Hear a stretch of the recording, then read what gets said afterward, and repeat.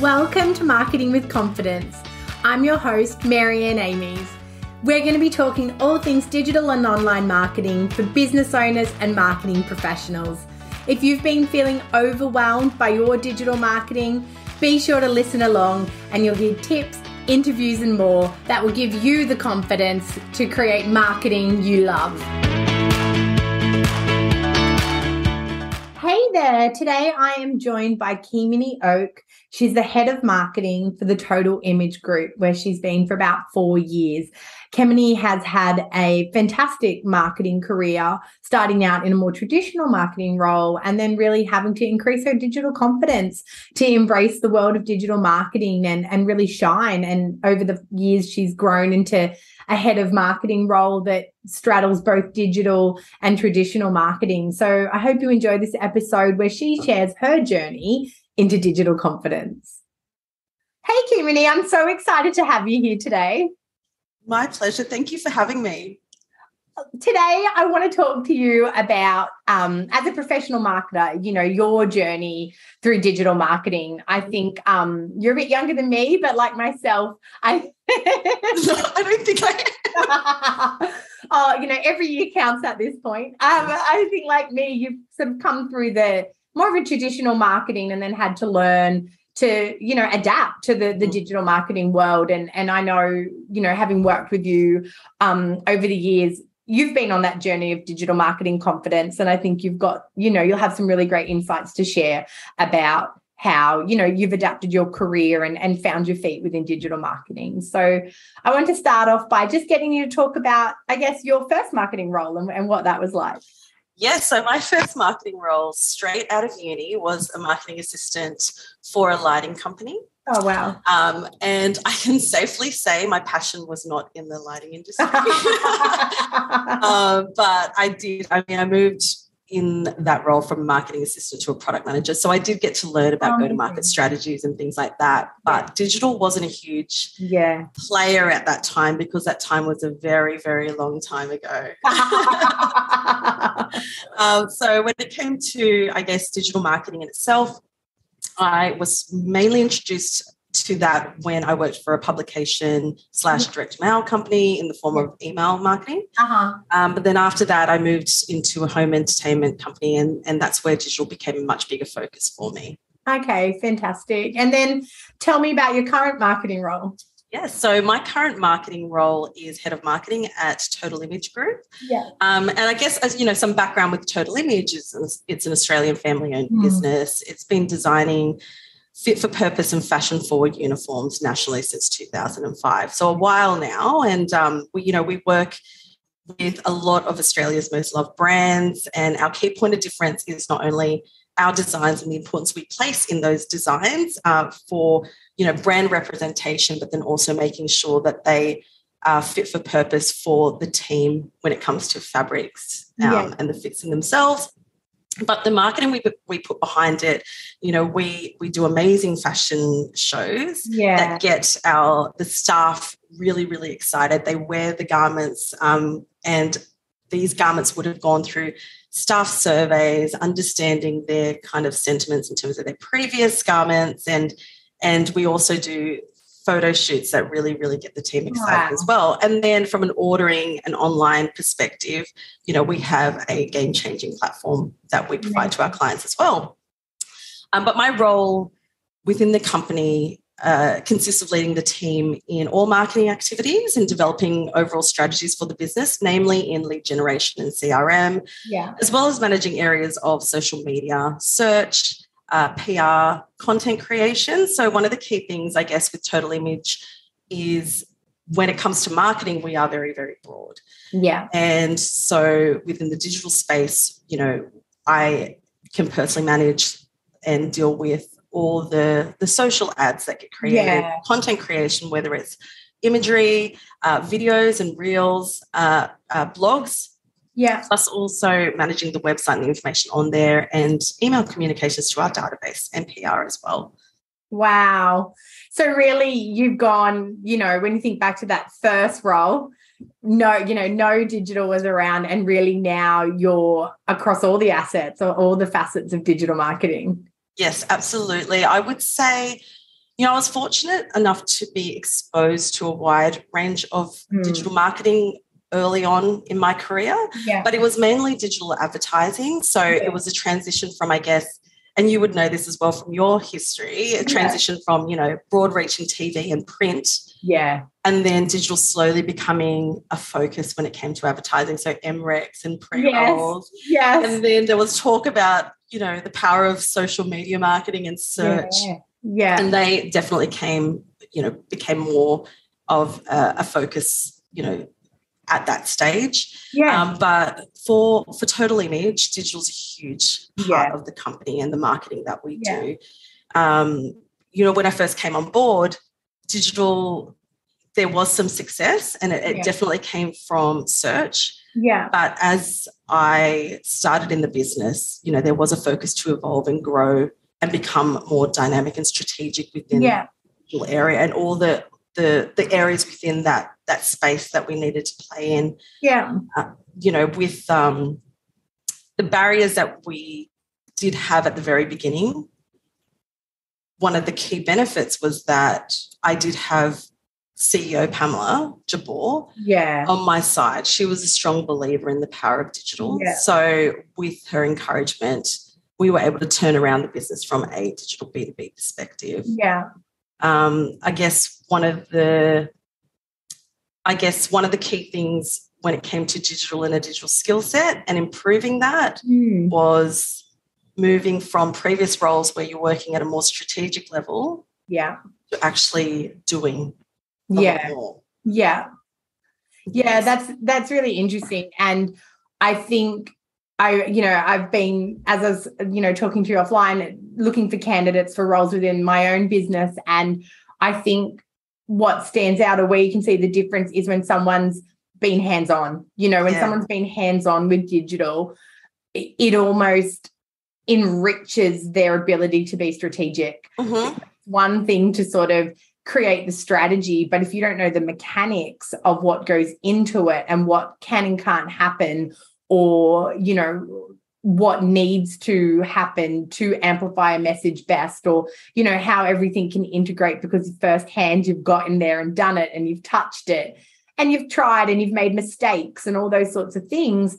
I think the strategy, it's then almost too blue sky because you're not sure. You don't have those kind of hands-on runs on the board.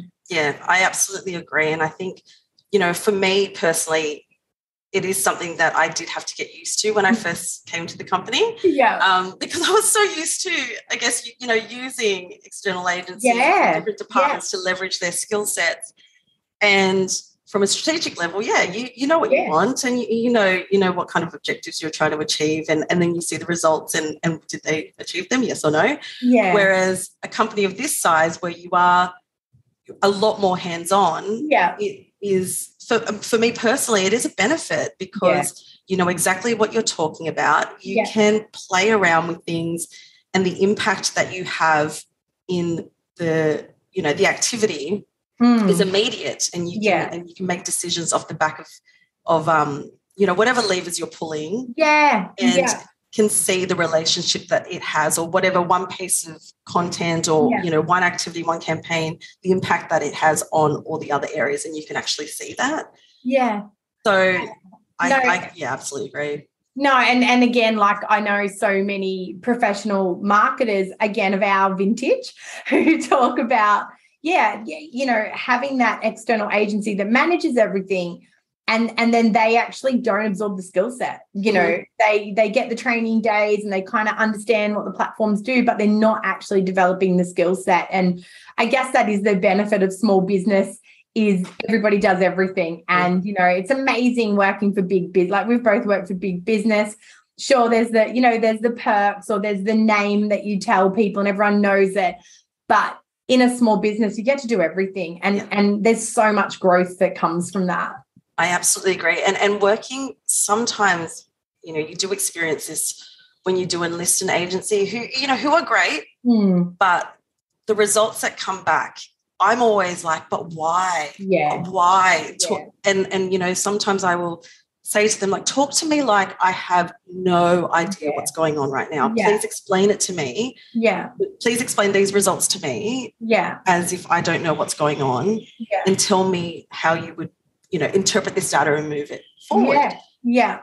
So after a while, for me, it was, making sure that I knew this so I could see, and being able to be so hands-on and play around, then you were able to identify yourself what is working, what's not, how you can fix it, or, close things off, turn things on, all of that. Yeah, no, that, and I think that curiosity, Exactly. I think it's a huge thing. I always think, my mum's never been great with computers. And she's scared to turn it on. And I said, you can't break it. Just try, turn it on, do something. No, and it's almost like that with digital marketing when you're starting out. It's like, just try, just have a look, set up the ads, see what happens, change something, see what, so much of, strategically test and measure, but I think also not being afraid to fail, because the failing is where the learnings are as well. It's funny because even with my team, I'm the one, especially when I first started, because it wasn't so hands-on, that I was the one that was afraid to do things. And I would say, what if I accidentally charge the company $100,000 in something with the click of a button? And so that took some time to be confident in just thinking, let's just play around, make sure that we've gotten all the right buttons pressed. We have a budget in place. Exactly. Make sure that's the key thing. But to play around and test. If something doesn't work, turn it off, or play around with a portion of it, whether it's language, messaging, whatever the incentive is, just something to see what impact it makes. Yeah, beautiful. So I guess you touched on, in some ways, that not fear, but maybe trepidation when you first started out. So, how did you feel about digital marketing when you first started out, being exposed to it and starting to work within it? It was very unknown, I'd have to be honest. And you have to get your head used to, I guess, the terminology and what it all means. Yeah. It was exciting, though, because I remember it was extremely cost effective. Yeah. And so you could play around with different campaigns, different ads, and you could test a whole bunch of things. And you have an audience that was also not very familiar. So the impact that you made was quite strong in that area, because everyone was still learning. It still is quite cost effective. Yeah. However, there are a lot more people playing in this area. So, you still have to be quite targeted and more strategic in terms of your approach in that respect. But, it was really, really exciting because I also, remember back in the day being able to see results that you don't traditionally get in other areas. Yeah. Advertising, like TV viewership, print. I know. Like you just got to rely on that. Yeah. Yeah. Whereas then when you've got digital, you could actually say, wow, these people are seeing my ad. Yeah. They're interacting with it. Yeah. Especially if it was something specific with a core message to do something and they do it, you can actually see that. So that was really, really exciting. Yeah.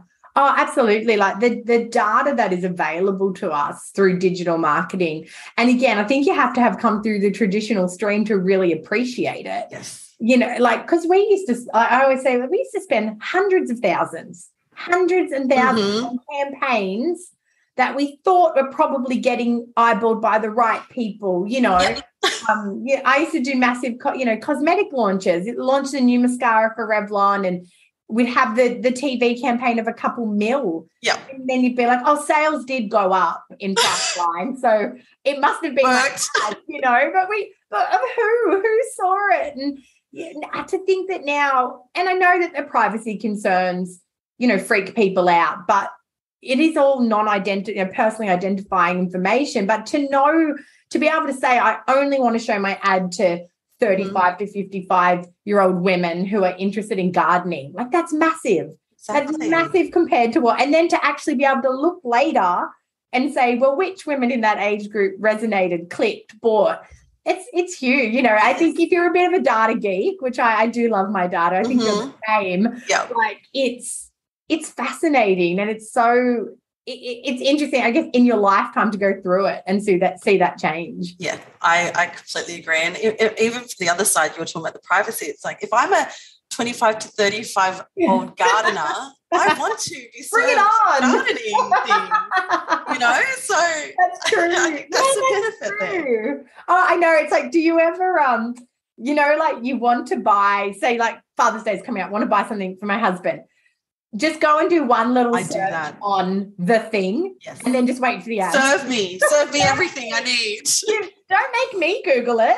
I'm here to see. Remarket me. Exactly. I've seen an ad and then it's disappeared, and then so I've looked up like green dress, like, you know, and I'm just waiting for that ad to come back to me. Fishing for it. Send me that ad you sent me before. I know, and that's the thing.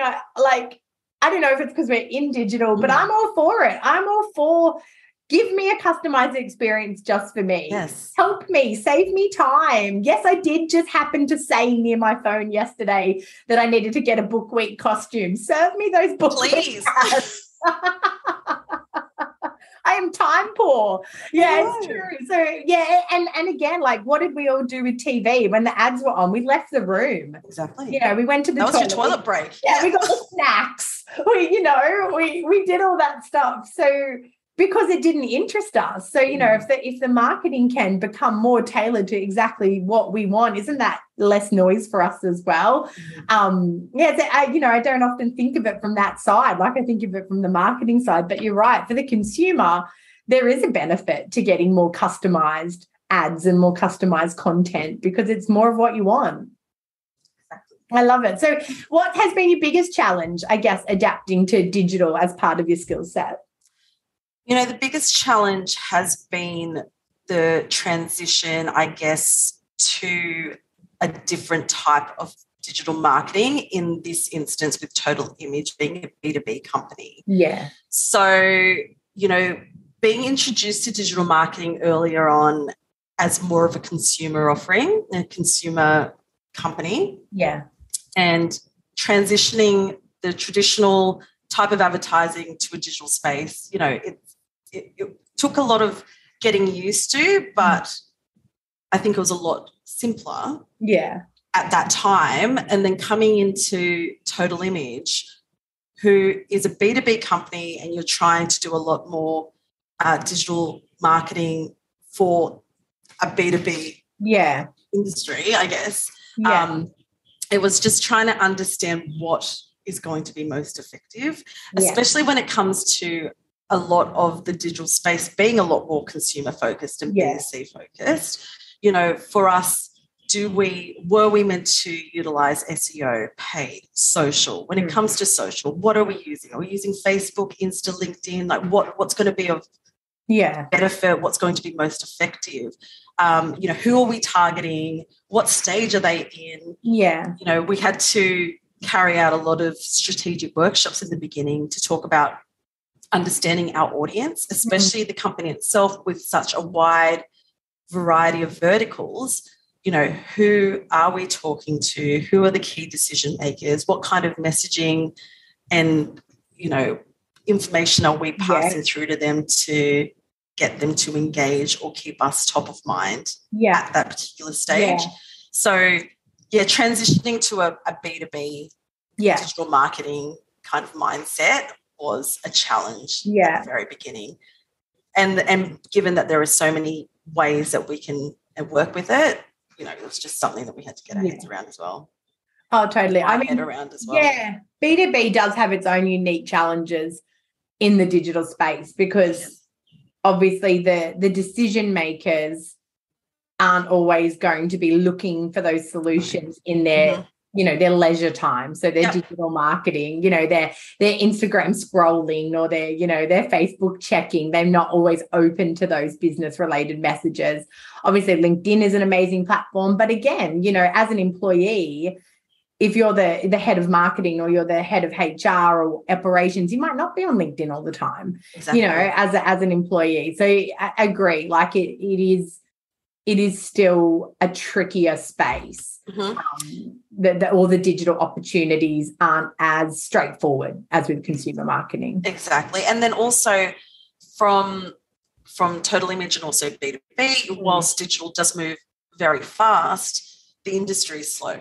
Yeah. So there are longer lead times. Yeah. So the need to nurture leads for longer periods, yeah, to encourage that interest and staying top of mind and for them to, they might see the activity that we're doing, but at that stage, may not be interested or, might not be in the market for it, but then they know that if they want to search for us, that they can find us. Yeah. Because they know our name. That's something that which is hard to quantify as well, that impact that you're having, because it's a long-term brand awareness and seeking and nurturing to be in the right place at the right time for them to, have that conversation. We need to update our uniforms, and then someone go, oh, I know people that we should use. Yeah, absolutely. And so what's been your biggest learning? My biggest learning, I think, specifically coming from, as we've talked about, bigger brands, leveraging different departments and different agencies and working from a more strategic level. My biggest learning has definitely been doing and really getting involved and playing around with things and not being afraid to break something. That's been a huge thing. So, a company this size with Total Image, you have so much more opportunity to kind of rewrite the rules and have more impact. Yeah. So the biggest learning for me has been to kind of action things and be confident in doing that and not being afraid that if something goes wrong, it's not the end of the world. Yeah. And we can rectify it as long as budgets have been as long as you haven't spent that $100,000 on the company credit card. Exactly. Oh, I know. I mean, obviously we manage ads for so many different clients, and that's one of my biggest fears as well. What if something happens and we spend crazy, don't turn off a thing or, but I guess it's when you worry about it, you check it. Exactly.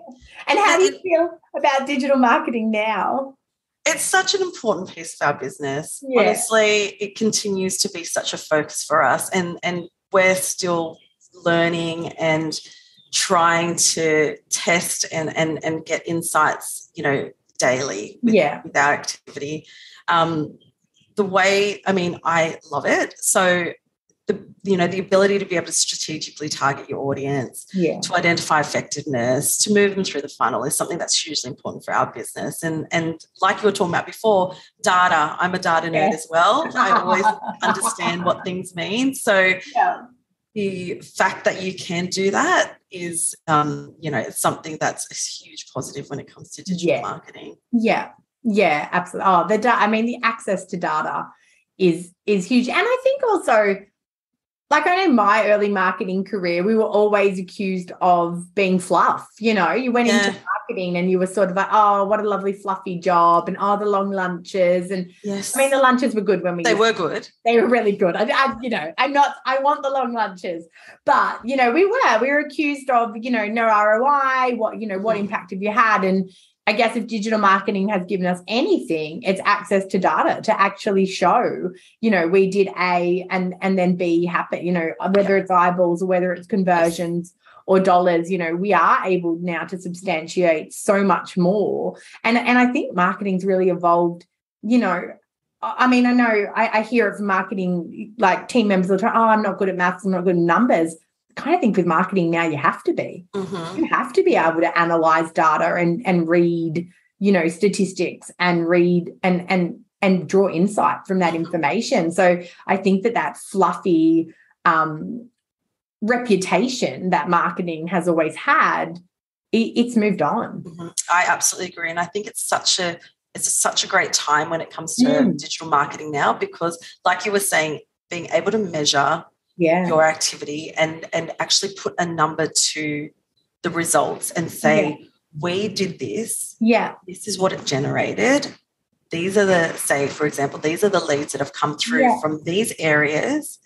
we can then say this piece of content has generated this amount of interest and has resulted in, X amount of leads that have come through from this particular industry. Yeah. Being able to actually see that and improve what's working and even what's not. So sometimes things not working is a great learning piece as well, because then you say, okay, we gave it a go.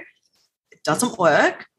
Or that element doesn't work. Fine. We switch that off and we move in this direction. Yeah. It's great. And the ability to be able to do it though and be so quick to implement and change things up is it's also really, really exciting. And it's something, that means that you kind of are able to do a lot more and not have to wait for things to happen. Yeah.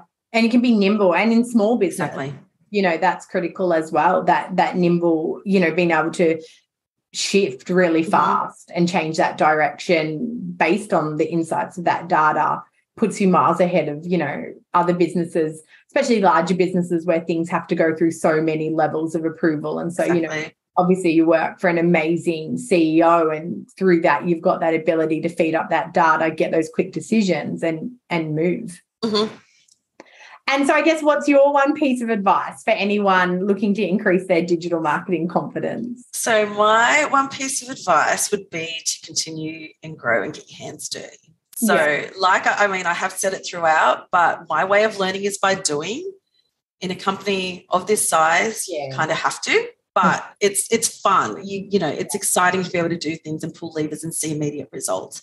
But secondary to that would be to constantly learn by signing up and doing courses, attending workshops.